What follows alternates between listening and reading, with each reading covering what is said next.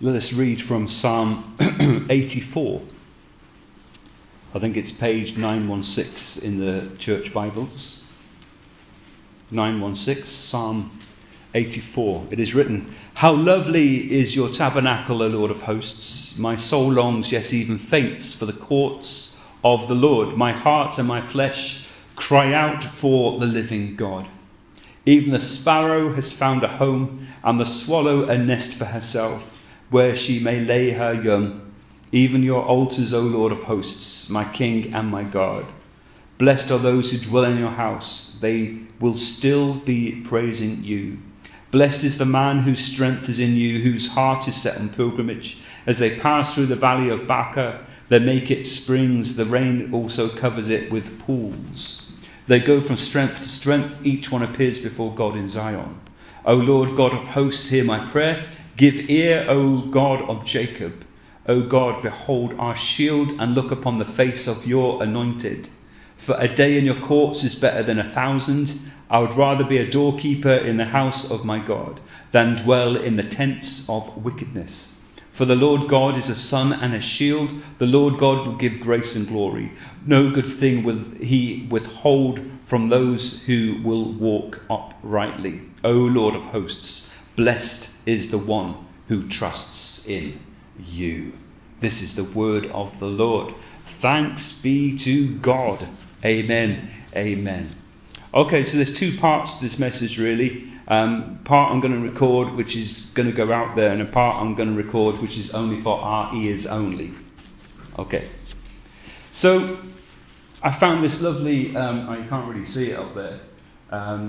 When I was looking for an image to kind of describe what I want to talk about, I couldn't find one. I was putting in their valleys, I was putting in their kind of change, going through stuff, and there's lots of lovely pictures and backgrounds of things you go through.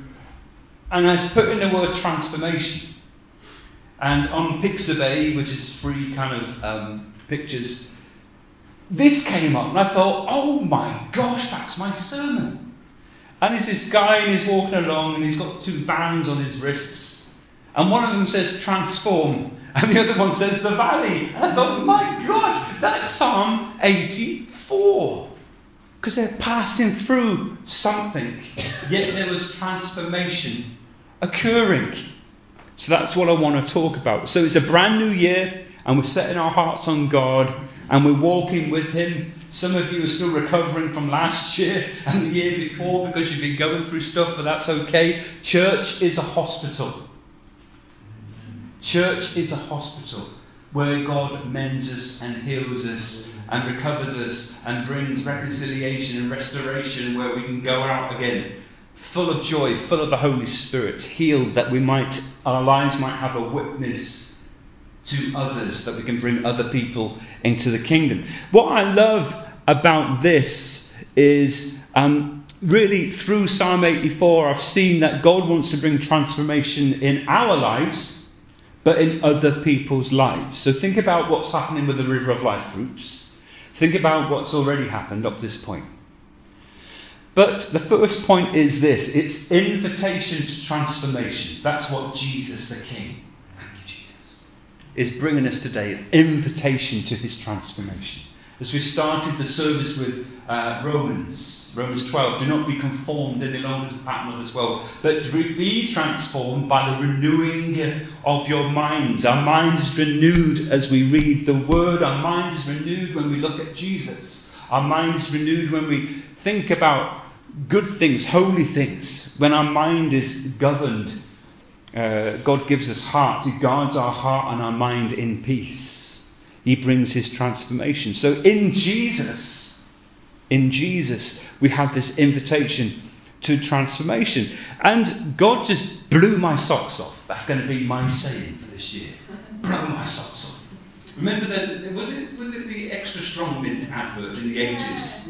Where he took an extra strong mint, and they were so strong, he said, whoa, they blew my socks off. In other words, you're so amazed at God this year, God's going to blow your socks off. Right? Hallelujah. Some believe. That's okay. That's all right. That's a majority. God wants to blow your socks off this year. And let me tell you, God blew my socks off. Because it says, Psalm 84 in the New King James Version, it gives the title, The Blessedness of Dwelling in the House of God, or other versions might say, Longing for the House of the Lord. Longing, blessedness. And then I read the little inscription. It's got here, and under every psalm it's got something different. And this is dedicated to the chief musician on an instrument of Gath. I thought that's interesting. And it says there, a psalm of the sons of Korah, or Korah, K-O-R-A-H. Korah. Not Coronation Street now, nothing to do with them, but Korah. Okay, Korah. I was thinking, I've heard about these before. So I always thought this was a psalm of David, because David often longed for the tabernacle. He longed for the presence of the Lord. I'm thinking, no, it's of the sons of Korah. And I was thinking, this is really important. It's not to be overlooked. So I did some digging, and basically the sons of Korah, a man named Korah was an ancestor. Now these are his children, his sons. So this is the next generation. A lot of generations down the line have written this beautiful psalm. But you've got to go back a bit and realise the transformation, what had already happened for them to write this psalm. You see, you've got to look in the text. You've got to look beyond the text. You've got to look through the text. Right? You've got to look at the context. And as you study your Bible, as you do Bible studies, you open those concordances and Hebrew lexicons and all these things and Strong's concordances, your socks will be blown off. So the important thing here is Korah was their ancestor. Korah died in rebellion against Moses in Numbers 16. There's a whole chapter in Numbers 16. You don't have to go there now. Just make a mental note, write it down, get the teaching on YouTube, and you can listen back to it.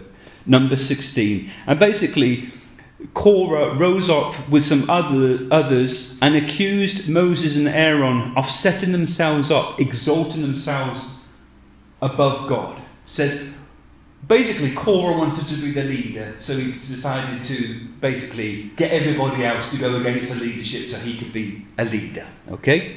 So he challenged authority. He challenged their authority. When Korah rebelled against Moses, who was Israel's God-given leader, Korah was in fact rebelling against God, because God had chosen Moses. Okay? So there's a lesson here. So him and 250 others, he started, you see this in politics, don't you? You see this, they all gather together to try and have a slime fight in it, and they totally put one another down and try and poke that, get them from, and it's slimy and it's messy and it's horrible.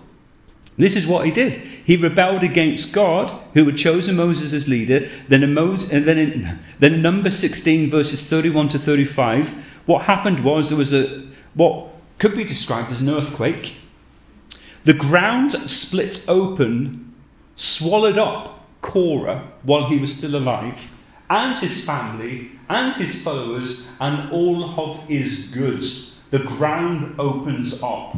They fall in. They go down to the abyss. And you can read this in Numbers 16, 31 to 35. This actually happened. The ground swallowing up. They disappeared. Now, the other guy said, oh my gosh, lest we get swallowed up as well. Well, God then sent this fire, because they were presumptuous, and they died. And there was thousands and thousands and thousands of Israelites killed that day, which is really, really sad. Then, Numbers 26 is really interesting.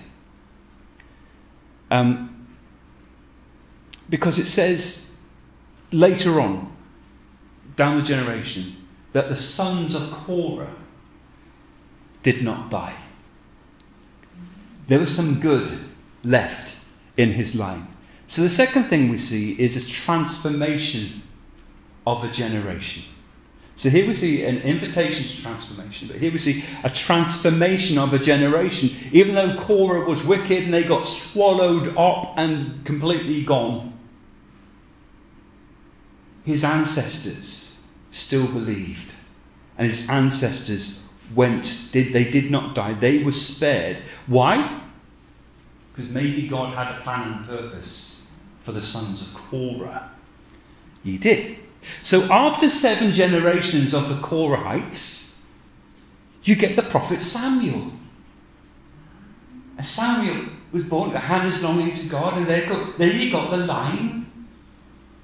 We know the importance of Samuel, but the Korah is in that ancestral line in 1 Samuel 1 to 20, 7 generations, again, the whole thing about perfection. And then later on, also, Psalm 84 talks about the sons of Korah becoming the gatekeepers and the doorkeepers of the temple. Okay, they were also great with choral music and instrumental music and orchestral music. They were used by David to prophesy, together with the sons of Ethan and Jonathan and Asaph and all of them. So suddenly, these people whose beginnings were swallowed up and now have written this beautiful psalm, and there's about 11 different psalms attributed to the sons of Korah, and these express gratitude, they express deep devotion to God. So they become key for King David as they gave thanksgiving unto the Lord with their music and the orchestras, and they prophesied to their cymbals and stuff like that. And they were also expert warriors. But most importantly, they were doorkeepers in the house of the Lord. Prophets are saying 2024 is the year of the door. Well, God can take you from a person who was swallowed up to later on be a people who are now doorkeepers, who are very important people in the house of God. So we see this. Even before you get into Psalm 84, just that title, the son of Korah, when you look at it, that is transformation. They were a generation that was transformed. You see, how much more can God do this for people who we think are way far away from God? Who are way far, it didn't make sense. Who are really far away. And those in our communities who are really, really bad and evil, who we perhaps think are not worthy. But Jesus calls them worthy. Jesus calls them friend. Jesus is the friend of sinners. And he's going to be working a lot with such people this year. We've got to be willing and waiting and wondering and loving and honouring, because some people are about to get saved who have piercings in places where you'd never imagine, who have tattoos in places where they never imagine.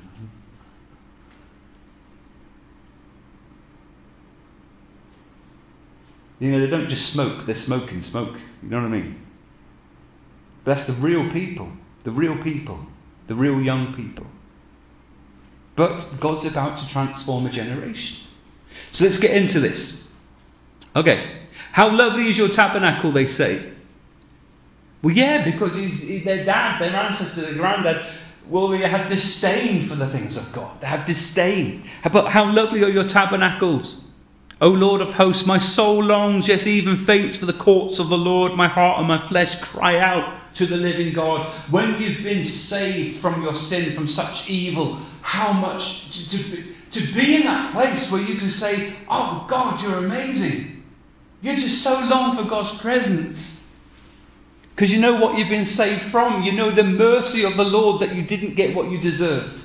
Therefore, how much more are you longing for God, that you want to be in his house? It says, my heart and my flesh cry out for the living God. Our songs today were songs about, here I am, crying out to you again, knowing that you hear every cry, you are listening. No matter what state my heart is in, you are faithful to answer with words that are true and a hope that is real.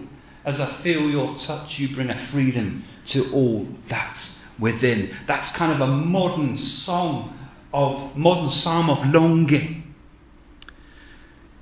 They write in verse 3 about the birds.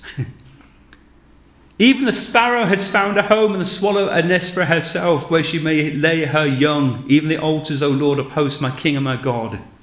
Even the little birdies are precious in God's eyes. All are welcome in God's house. I've read one commentary, they said, in the temple, in the tabernacle, even though there were sacrifices and stuff, if a swallow made a home by the altar in the house of the Lord, they let it stay.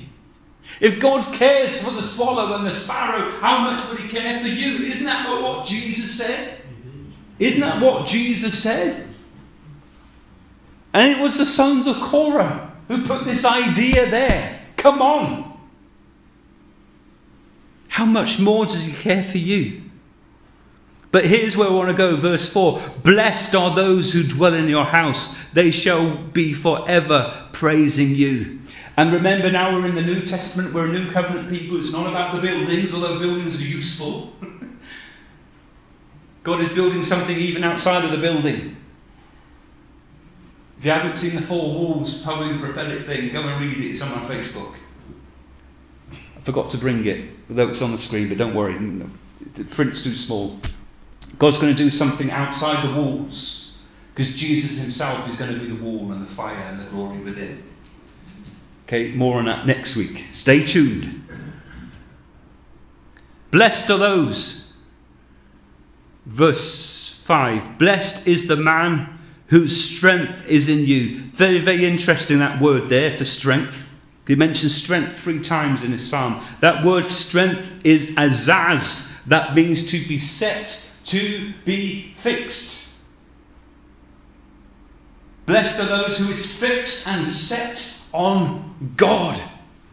These sons of Korah were now fixed on God. They didn't wander like their ancestors anymore. They changed their history. Their history became his story. And God gets all the glory. Yeah? God can change your history. God can change your track record. I'm sure if I did a race, I'd be the 99th.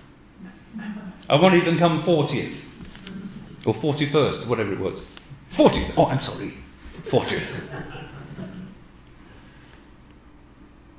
There's something about pilgrimage. Blessed is a man whose strength is in you, is fixed on you, whose heart is set on pilgrimage. I love that word. When you think he's not here, Tony Porter, but he shared about his pilgrimage he did in Portugal. He talked about his trials and the things he had to overcome. He talked about the heavy sack on his back. He talked about where he was feeling ill. He talked about where there could have been distractions and shortcuts and how the Lord helped him to get through, how the Lord actually spoke to him about different things on his pilgrimage. But it's the same for us. We are on a pilgrimage together. Pilgrimage is a journey. It's a daily walk. It's about being set on God. This year, we are pilgrims. Oh, to be a pilgrim. It's a race. It's a walk. It's a journey. But the most interesting thing is this. The word pilgrimage in the Hebrew is mesilah. It means steps. It means path. And it can be translated as in whose heart is the highway to heaven. In whose heart is the highway to heaven. That's what it is to have your heart set on God. And who's the highway to heaven? Jesus, because he's the way, right? This is not some new religion. All paths lead to God. No, they don't. Jesus Christ is the way, the truth, and the life. No one comes to the Father except through me. Quote, end quote. That's the words of Jesus. He is the path. He is the narrow way. It's like John Bunyan wrote about the Pilgrim's Progress. The whole point is the pilgrim makes progress. People are against progress. We see it as a political word. Progress, oh no. But this is not progress, this is transformation. Transformation is completely different from progress. You can measure progress, but to measure transformation is like completely different. It will blow your socks off. Hey. So blessed is the man whose strength is in the Lord, who is fixed, who has set his mind, who has set his life on pilgrimage, in whose heart is the highways of heaven. And it says this, and I love this, as they pass through the valley of Baca. So, as they pass through. The valley is never a place where you stay forever. It's a season of life. That's why Psalm 23, yea, though I walk through the valley of the shadow of death, I will fear no evil. Look at Ezekiel's vision in Ezekiel 37. The Lord lifted me up and placed me down in a valley of dry bones. And the bones were very, very dry. And he said, can these bones live? Oh, God, you know. Well, speak to them then. What? And he had to speak. Anyway, another sermon for another day. That was a valley. You see valleys. But God has a habit of transforming the valleys. In the valleys you find Jesus. At the harvest I preached about Song of Songs, about the lily of the valley. Jesus is the lily of the valley. Lilies of the valleys only grow in the valley. Jesus is in your valley. Jesus will meet you in your valley. There's people around about who don't know God yet. They live on the Mount Estate, they live in Tish, they live in Harvard West, they live in Pembroke, Cardiff, Israel, St Bride's, Guildford Haven, Staten. Sorted something out. I think I've got everybody, have I? Haven't missed anybody out. There are people there, don't know God yet, and they think God don't care about them because they're in their valley. But in that valley they can find Jesus, because Jesus is in the valley. He's the lily in the valley. He's the rose of Sharon. You see, a valley is a thing you pass through. So my word for you today is, you're only passing through. What did Isaiah say? Said Isaiah, when you go through the waters, you'll not be drowned. When you pass through the fire, you shall not be burned. Why? Because I am with you. You might smell a smoke. You might be wet. But it won't overcome you. How many men were there in the fire? In the furnace? How many went in? 3. Oh. He blew their socks off. As they passed through, what they're passing through, a valley. And what was it? Of Baca. I've done a lot of research about this. Scholars do not agree. They don't agree. That's why academia is what it is, because one has an argument and another one has an argument. And this is how they form their argument, and this is why, whatever. Somebody says Baca is a plant that only grows in arid places. I thought, that'll work. I had that one. It's also a valley in Palestine, literally. They're going through some stuff right now. Israel. Yes, I'm just saying. Yeah. But yeah, Israel. And in that whole area, geographical area in the Middle East. And that's where you're going to find Jesus. That's his home. Israel's his home. The battle is over his home. The battle belongs to the Lord. They pass through the valley of Baca. Other translations will say it's a place of weeping, a place of trial. How many people do you know are in that valley of weeping, thinking they're on their own and nobody gives a care for them? How many people? They're not just going to turn up in chapel, you know. They're not going to miraculously, well, God can draw them like he did in the Welsh revival. You have to go to them. When they do come, you've got to preach the gospel and hopefully they come to Jesus. One step, but that's not the be-all and end-all. You've got to then spend time with them and walk with them and disciple them and deliver them. That's so often the shutters come down. Well, I come to Jesus, but I don't want to get involved in that church stuff. I don't want to get involved in other. I'm busy. Ain't got time for religion. Well, religion ain't going to save you, but Jesus will.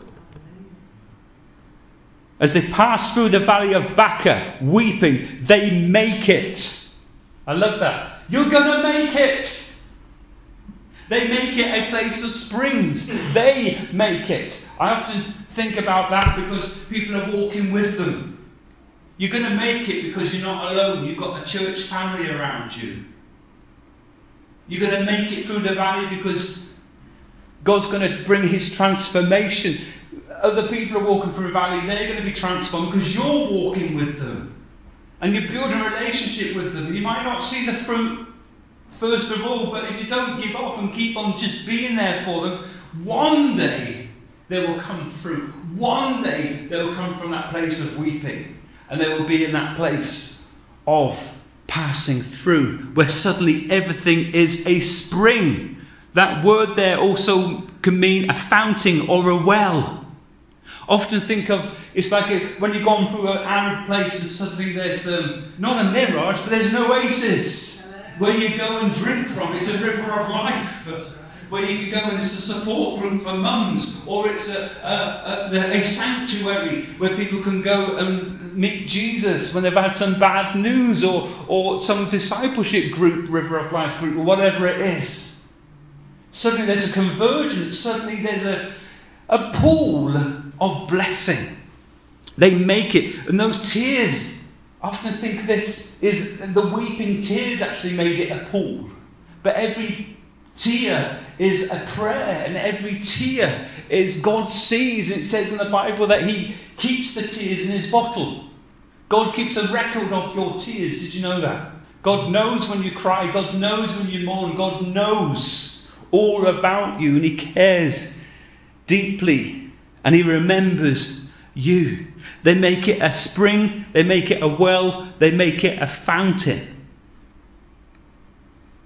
Then it says, the rain also covers it with pools. The rain. We've had a lot of rain recently. The rain. I often think about the rain filling up the pools, like the stream which has been drowned with the mud. It's the washing away of the dirt, it's the deposit, it's the overflowing, it's the running over. Suddenly you're being washed through. The rain covers it with blessings and with pools. If you look at that Hebrew word for cover, in the Hebrew it means to wrap oneself, to envelop, to fill, to wrap in and to cover. And to cover with what? Pools in the Hebrew. It is blessing, barak, ba'alkau. It means gift, blessing, generosity and praise. You are covered in praise. You've gone through the valley of weeping. Now you're covered, wrapped in Jesus. You're wrapping yourself in the blessing of God, in the generosity of God, in the grace of God, even with the things we do not deserve from God, because he loves you, because he paid the price. That's when you can overcome. And that's where you kind of come through into blessing. And that is where the transformation is. Today, get wrapped in God's covering. Get wrapped in God's blessing. Let it envelop you and walk in it. Then lastly, verse 7, we stop there. It mentions strength again. It says they go from strength to strength until each one appears before God in Zion. And this is really, really interesting. Strength to strength. Two words in the Hebrew. Mekayil and kayil. It's the same word, but there's different verbs and nouns, different ways. Present tenses, that's the one. To kind of to explain this. So to go from strength to strength, from mechayil to kayil, means you're going from strength, physical strength, to efficiency, to wealth, to be in an army, to achieve military might and force. So it's not just strength to strength. It could be strength to wealth, wealth to blessing, blessing to an army to a force, to might, to achieving. Because God's brought the transformation. You're going from strength to strength. Makayil to kayil. Strength to strength. We're an army. If we're an army, that means we're together, which means we're no longer running on our own. We're an army. Don't miss that. Strength to strength. It's not singular anymore. Well, that's a big word. It's now more than one. Till each one appears before God in Zion. Then verse 10 talks about, I'd rather be a doorkeeper in the house of God than to spend a lot more years in the tents of the wicked. I'd rather be a doorkeeper, a gatekeeper. Imagine coming through all of that. You're out over the other side. You've learnt some keys on your journey. Your trial will reveal the keys. Your journey with God will give you keys to the kingdom. Like it says in the Gospels about the keys to the kingdom. I give you the keys to the kingdom. Will you become a gatekeeper? You become a doorkeeper. Not only to the house of the Lord, but actually so somebody else can receive the kingdom of God. That person will open the door of their heart, that they can receive Jesus as their Saviour. So this year, God wants to transform your valley, but also you're going to walk with others so their valley will be transformed too. God wants to bring you to that place of that enveloping blessing and strength, where you're not on your own, yet you're walking together. Where you become doorkeepers with the keys of the kingdom in a New Testament sense. That others, because it's all about the others, will receive Jesus as their Saviour. Amen.